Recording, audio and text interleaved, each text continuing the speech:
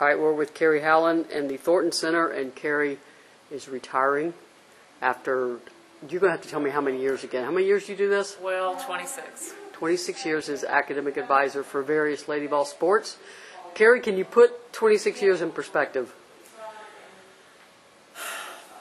And 26 is counting the year and a half that I was a graduate assistant and trying to finish my master's so Joan could create the position. So that counts in there too. So if you talk about all the, in the 80s when we first started all this, all the new Proposition 48 and all the new standards for academics and athletics, to where we are now, where we're really into the progress toward degree and the graduation success rates and everything.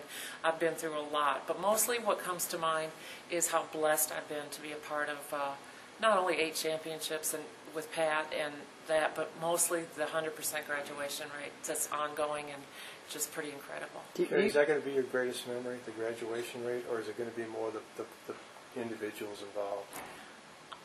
Both. On graduation day is always, as Joan Cronin likes to say, my Final Four. I love those days, and I love seeing the success and the pride on their faces.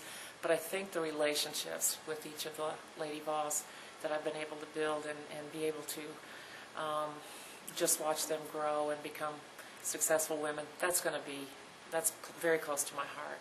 What's retirement going to be for you? What are you going to do in retirement?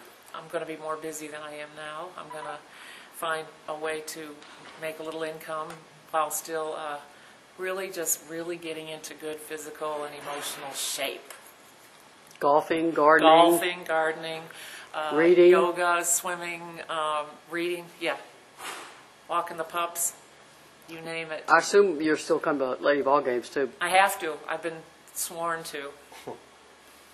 So what your legacy here, how do you want to be remembered?